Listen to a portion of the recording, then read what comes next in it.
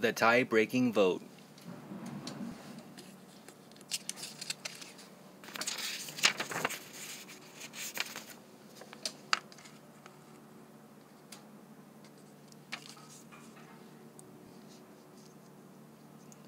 Being elected to a public office is truly a God-ordained position, but there is a higher office which you must obtain. Here is how. How to qualify. You must accept this fact. As it is written, there is none righteous, no, not one. How to view yourself. You are a sinner, for all have sinned and come short of the glory of God. Your opponent. Sin hinders your face.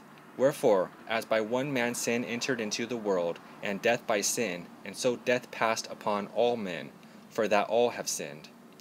The cost to win the race. The cost is much higher than your personal efforts or campaign funds could ever cover. Not by works of righteousness which we have done, but we are all as of an unclean thing, and all of our righteousnesses are as filthy rags. A legal campaign contribution has been made.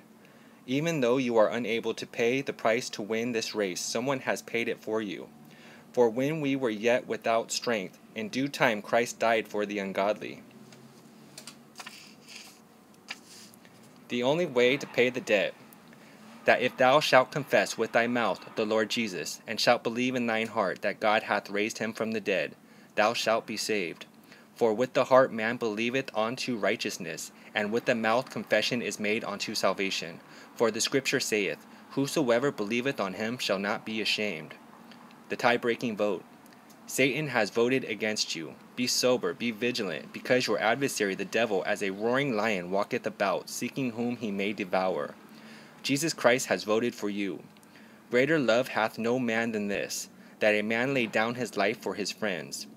You cast the tie-breaking vote. If you have never trusted the eternity of your souls to Jesus Christ, you haven't really believed on him. Your vote is now with Satan, and you stand condemned.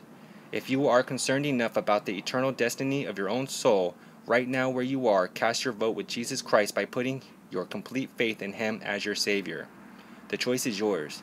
He that believeth on him is not condemned, but he that believeth not is condemned already, because he hath not believed in the name of the only begotten Son of God.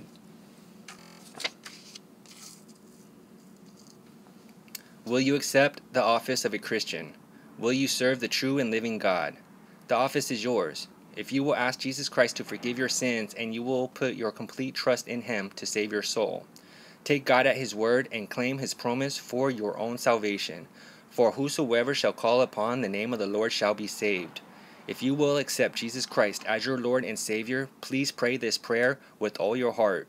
Dear God, be merciful to me, a sinner. I am sorry for my sins and now trust the Lord Jesus Christ to save me. I now take him as my Lord and Savior. I ask for eternal life that he paid for with his own blood. I pray this in the name of Jesus Christ. Amen.